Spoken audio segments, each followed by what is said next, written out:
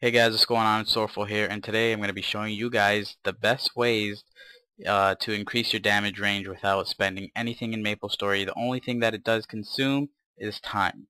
And you guys could say, well, time is money, and that is true, but since you're not getting money for your time, instead you're getting, damage, more damage to your character. So it's kind of, pretty much free.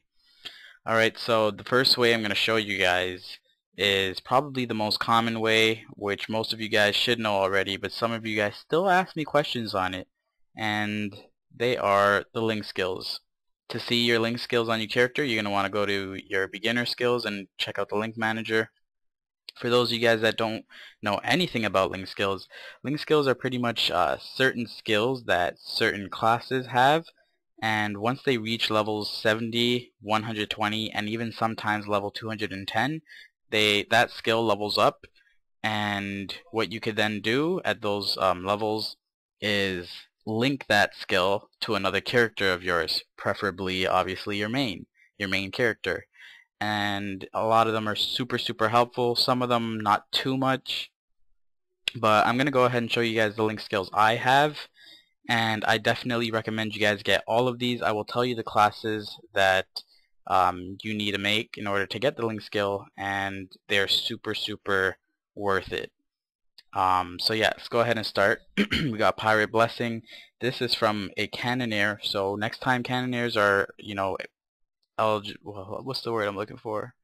Next time Cannoneers are out again for creation, go ahead and make yourself one and get it to level 120. Most of these classes, to get the level 2 link skill, you're going to have to make it to level 120, but the good thing is there's a lot of 2 times events that come around still, and that's the perfect time to, invest in your link skills and just level up those link skill mules, as we like to call them.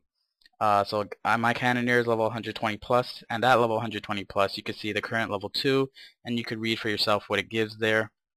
So definitely make a Cannoneer.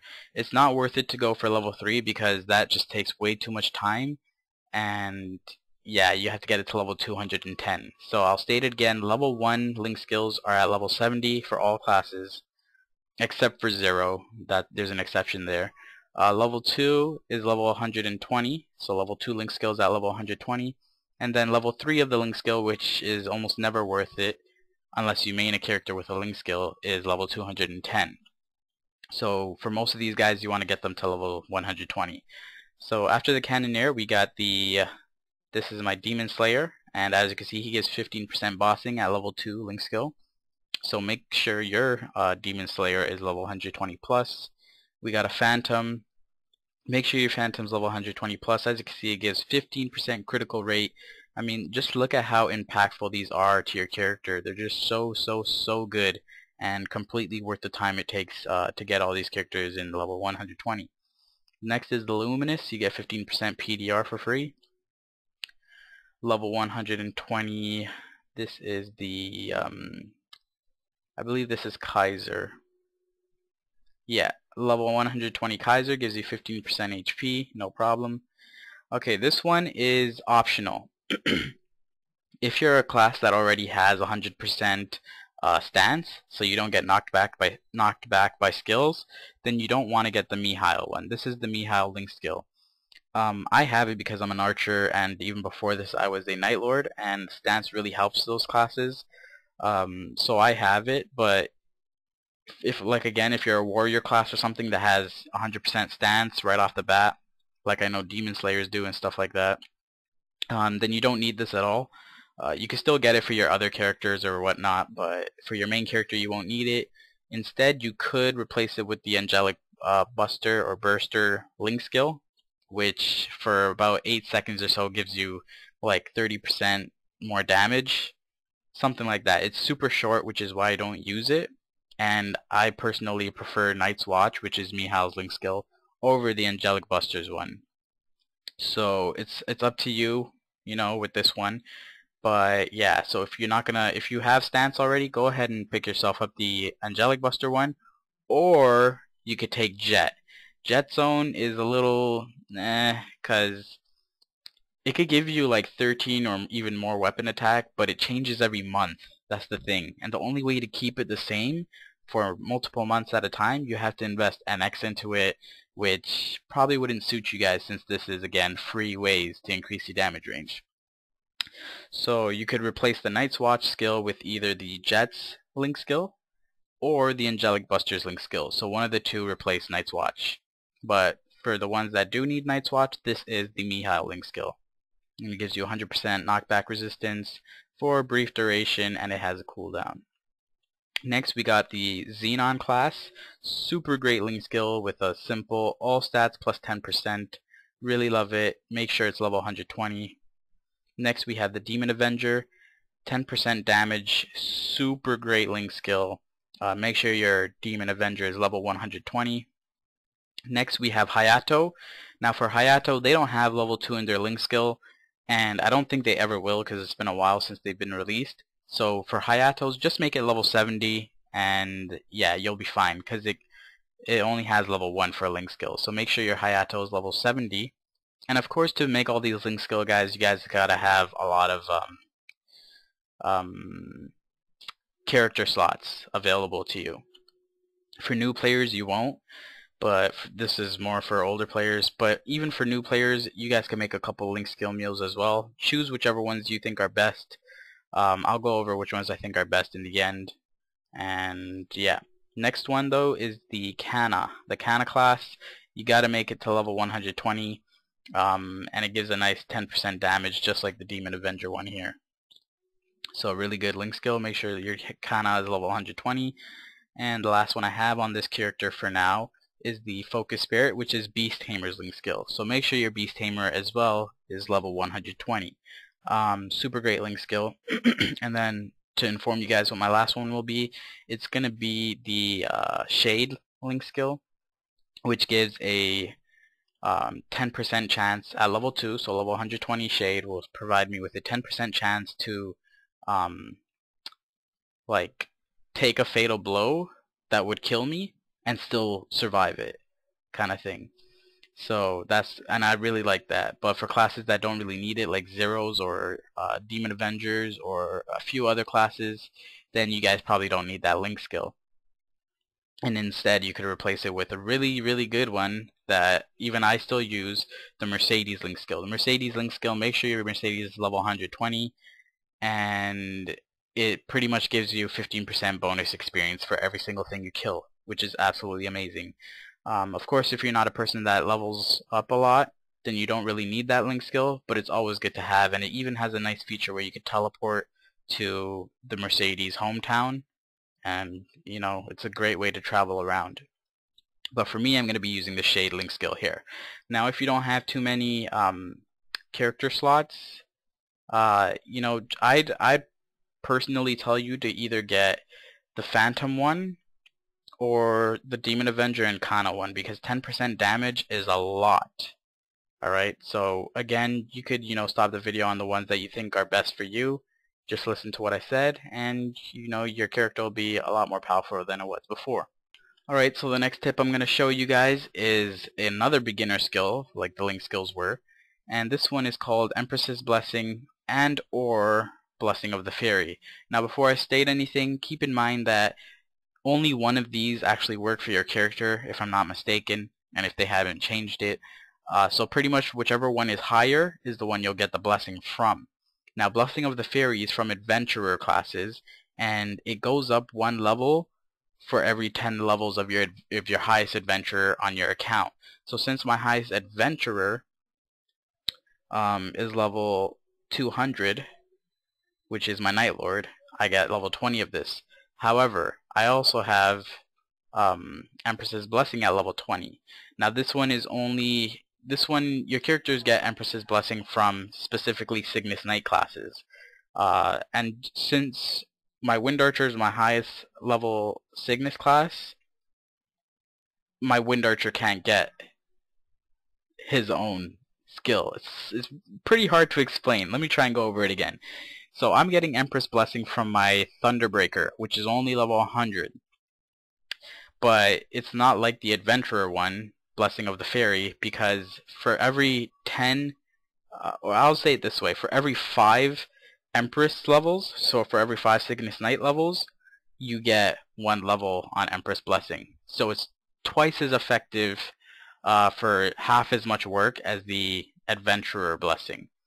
And the thing that sucks about it though is, you know, since my main is a Cygnus Knight, it being level 200 technically would mean I'd have to have level 40 Empress Blessing, but it doesn't work like that because it doesn't give it to itself. You know what I'm saying? So, but all my other classes on my other accounts, I mean, all my other characters on this account, they would get my Wind Archer's Blessing. So they would have like level 40 Empress Blessing, which is ridiculous. But I'm sure it doesn't go up to that. I think it only goes up to 24, if I'm not mistaken. So yeah, all my other characters have level 24 Empress Blessing. So it's pretty neat. That's a great way to increase your range. All you'd have to do is make a Cygnus Knight level 100 on your account. Simple as that. Or if you rather, you could make a level 200 you know, regular class adventurer on your account. So either or, and you'll get a nice 20 weapon attack, magic attack, and accuracy and avoidability. Alright? Sorry if that was a little iffy to explain, but hopefully you guys got it in the end. If you have any questions about that, feel free to ask them below. The next few set of ways to increase your damage for free are all going to be revolving around the Codex. Pretty much this is a book where you could gain stats on it. As you can see, mine is +5 all. You gain stats on this book simply by collecting, you know, monster cards from all around Maple World. My Night Lord Zone is like +8 all stats. I know it's a very small increase to your range, but hey, it's a free way to increase your range, right? And so mine right now gives 5 all stats. And yeah, it's pretty much, it's kind of effortless, you know, just kill a few mobs wherever you go to make sure you get the card. Another way to increase your range is if you actually double click this book and go to set, you know, you could equip a actual Codex set, and these, a lot of them give really good stats. Like, you could just go over them yourself. In order to see this page though, you have to have one set, and the first set I obviously recommend you get is this one. All you have to do is collect the cards of these 4 monsters and you'll get the set, and you'll also be able to see all the other sets. Now the best set in the game currently is the Leafer set, so definitely work your way up to getting this set. It's not hard. The only hard part about it is getting the Horntail card, and yeah, that could be a problem sometimes. I'll go ahead and click it to see what you guys need. Dragon Noir could be a little difficult to get as well because you have to actually do the PQ. But yeah, not too hard to get that set, and it's really good. As you can see, it gives 30% PDR and all skill levels +1. Other than that set though, I'd recommend you go with this one, the Dead Mindset. It's very easy to get. As you can see, these are the monsters that you need to get the cards of in order to get this set. It's super easy, and it gives 2% attack, which is actually more than you think. So the sets are another super good way to get you know, bonus damage on your range, or to actually just do more damage, like this one. It doesn't actually affect your damage range, but it affects your damage on bosses and even monsters. So, you know, another super way to increase your damage range. Along with this as well, so this is the last one regarding the Codex, are some familiars. Now familiars are certain cards that certain mobs drop, where it actually gives you the power to summon the mob back. Some of them give stats. Like, let me see if I can find one real quick. Some of them, yeah, this one. So this gives you strength, int, dex, and luck. Sure, it's a small amount, but hey, it gives you bonus damage to your range. So I'm gonna go ahead and show you guys, and that's how it is. So you could actually summon it. You can name it what you want, and it increases your damage by a little bit. So my damage right now, clean, I'm missing some stuff right now, but it's 759,488. Let's go ahead and see what it is once I take this off. So 759,488. So I lost 300 damage from my range. Alright, and that's a really bad familiar. So again, it's free, super simple, and yeah, great way to increase your damage range. Alright, the next great way to increase your damage range, and this could actually be very impactful on your character, is of course the inner ability system. This, you automatically unlock 3 lines of this at certain levels, being level 30, 60, and 100, I believe. if not 30, 70, and 100. So by level 100 you have 3 lines of this already, and it's completely free. All you have to do is click the notifier light bulb on the left side of your screen, and then click, unlocking the first ability, second ability, blah blah blah. And pretty much you get to reset them with points, which you obtain for free through medals such as this and other means. Or you could, fight a few bosses every now and then, and you'll get a circulator in your use tab called an ability circulator, and once you use it, it resets the potential on all of these. You could get super great things on this. I think I have 24 weapon attack on my Night Lord from inner ability. My friend has 18% boss on it.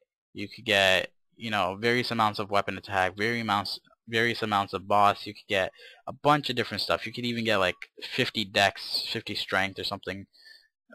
So a ton of cool, potentials you could get from this, and it's completely free. So this is a super good way that you work on it slowly, obviously over time and stuff, but it's a great free way to increase your damage on your character. Alright, so this next way that I'm going to show you guys to increase your damage range is a little different. It does require you to have a Android and an Android Heart. Now, the reason why I'm adding this into free ways to get your damage range up is because there's a lot of events that come around in MapleStory that give out free Androids and Android Hearts. You just probably have to kill a few mobs or something like that. And so, yeah, just make sure you're keeping your eyes peeled and make sure you know when an event like this is coming around.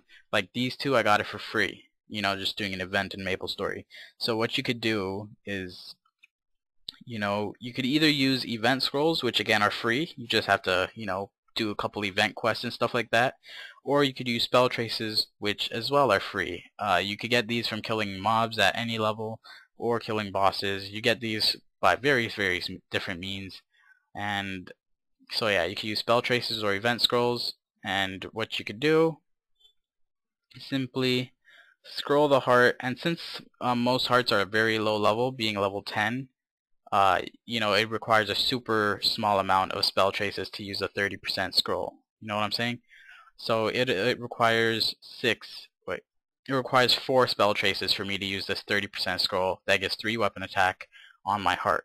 So you could just wing it and, scroll as many as slots as you can, and boom, free way to increase your damage range. Doesn't cost a thing, and it's a super effective way to do it, like this. So you could get something like this for free, and all it takes is time. And yeah. Alright, and the last way to freely increase your damage range, I like how I said that, is, you've guessed it, character cards. Let's go ahead and get in here. And here we are. Alright, so as you can see from my first page right here, there are obviously various ranks of character cards. S, double S, and you got as low as B. Alright, so let's see if I have any other variations. Alright, we got A. Alright, perfect. Alright, we're good. Okay, so clearly you could see that double S is the highest rank. I'm just going to start off with the ranks first. Double S is the highest rank, meaning level 200 or above. So your character has to be level 200 or above to have double S character card rank. Regular S is level 100 and above. So if your character is level 100 and above, you get S. Let's see the A. A is level 70 and above. So this guy is barely on the A rank. And then you got your lowest rank being B. So B rank is level 30 to 70, and yeah. So pretty much you want to get your characters to as high as level as possible with good character cards. I'm using some pretty swell character cards myself, and all of mine are obviously S ranked, so I could get the most benefits right here. This is an absolutely phenomenal way to increase your range, and also boost other stats to your character. As you can see right here, this one gives 4% HP, this gives me 6% minimum critical damage, and this one gives me 1.5 weapon attack per character level. So, and the thing about character cards is, you have 3 card decks, and if you have 3 of the same type of character cards in here, so type meaning warrior, bowman, mage, thief, if you have 3 of the same type, it gives you an extra bonus effect. They all give different effects, and the warrior one is a definitely good effect. It gives 8% of your max HP added as additional damage. And that's what I get for having 3 S rank warriors here. I don't think they have to be the same rank. They could be different ranks, and you'll still get this effect, I think. But you know, for having 3 S ranks or 3 A ranks or 3 B ranks, you still get a bonus effect just for having 3 of the same ranks in a card deck. And for having 3 S's, you get 700 weapon attack. I mean, that would be amazing. 700 weapon attack. You get 700 HP and MP, 3 weapon attack and magic attack, as well as 3% boss damage. So that's what you get for having 3 S ranks in a deck. And since I have 3 of those, I get 3 times that effect. And I also have 3 pirates in one because they also give a very cool thing, which is 6% PDR. As you can see, 4 additional damage per character level. Strength, Dex, Luck increased by 20, so this is like all stats plus 20 kind of thing. And another same thing as Thunderbreaker. 3% crit rate, 3% boss, another 3% boss. So as you can see, this is a super great way to add some bonus stats to your character. And you could see every single thing that you get from here, so you could see all the stuff I get just from having these character cards. And it really makes, you know, leveling up different classes even that more worth it. You know, if you already find a class fun, go ahead and level it up. You know, it'll be worth it already. But, you know, if it has a good character card, then that makes it twice as much worth it. And yeah, so just make sure you look at the character cards that you want or need. You know, I'm just showing you a couple that I'm not using. You know, we got a bunch of super good ones. This one's really good. I was thinking of putting it in, but not too sure. 6% PDR. But yeah, you know, you could tamper with it, change stuff around, and, you know, just look for which, you know, suits you best or gives you the most bang for your cards. But that's all for ways on how to increase your damage range for completely free. Hopefully you guys found this informative. If you have any questions, if I didn't cover something to your standard, feel free to comment in the comment section below.